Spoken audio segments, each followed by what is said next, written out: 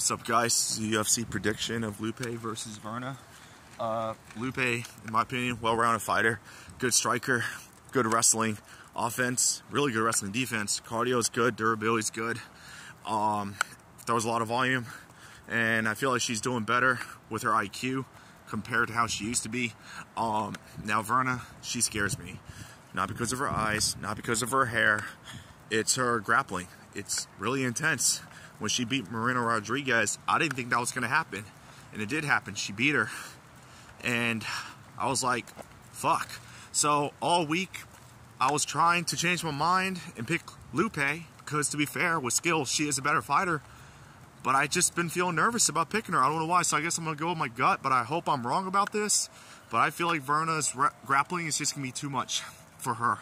So we'll see what happens. I'm going to have to go with VIRNA on this one. Alright guys, until next time.